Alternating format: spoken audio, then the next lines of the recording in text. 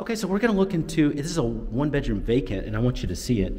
Notice it's got keyless entry, but my friend, my new friend, Sarah Kate, wanted to show this off, and so I'm just following her lead on it. You can see the bathroom is right here. It's dual sink, and that's all good, but this is a large one bedroom. Where the 3 panels are, artwork, yes, mirrors, anything, you know, that you come up with. And then there's the bedroom. Okay, so you got this bedroom in here, and which, yeah, it is Dems. Okay. So I mean, we are in the a lot of people like this. I mean, I use blackout curtains in my bedroom all the time, but this used to be our model, so we had a king size bed right here with 2 side tables.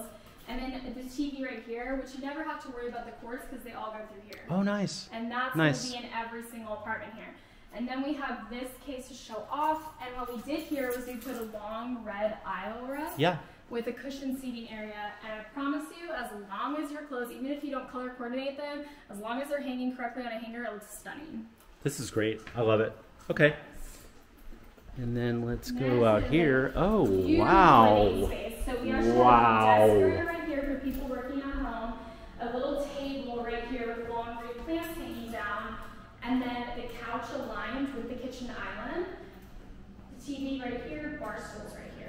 But I've seen this multiple ways designed because there's so much space to do it. Nice. Okay, and then look at this. This is just a huge amount of space. There's so much food prep space, charcuterie, like whatever you want to put. It's all here. And then the beautiful kitchen cabinets. They're so big. That's a great pantry, huge size, beautiful appliances. And oh, this would be wonderful. How many square feet you said? 879.